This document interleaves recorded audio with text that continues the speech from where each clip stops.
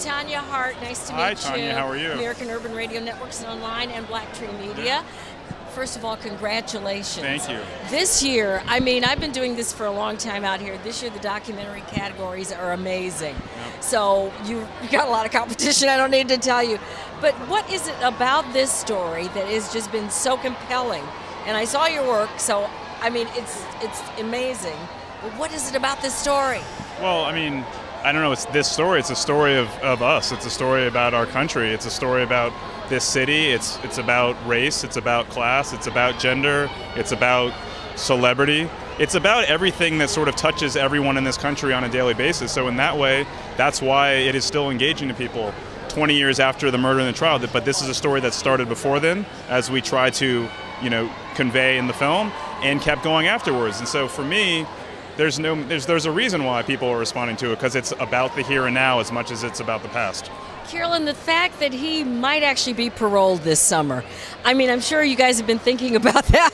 What are your thoughts on that? I don't really know. I mean, I don't know much more than you do that he's up for parole.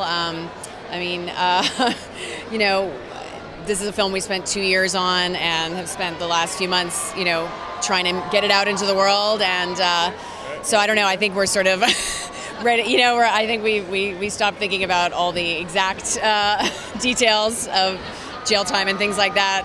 But obviously, it's a different world that he's coming back out into if that happens in terms of just the media landscape. We were documenting O.J.'s past. We're not as worried about his future. Well, I mean, you really can't, exactly. And what you said, this is a broader story.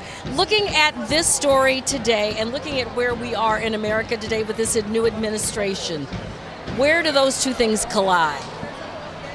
I mean, look, I think that you can find a lot of things in this story that speaks to where we find ourselves today.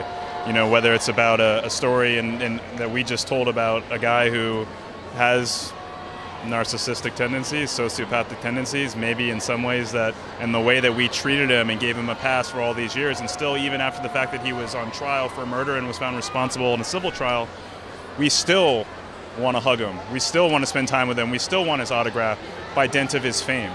And I think when we think of the rise of Trump, and how did he come to be and how did we get in this position, I think there are similar points to sort of look at. And so in that way, we have to look at ourselves to sort of see how these characters get created. And I think that, look, the story is relevant because it's about today as it is about the 50 years before and the story we're telling. So how it directly connects. The title of the film is Made in America. So I think it's also about our role and how complicit we are all in sort of creating these characters. Good luck tonight. Thank you very much.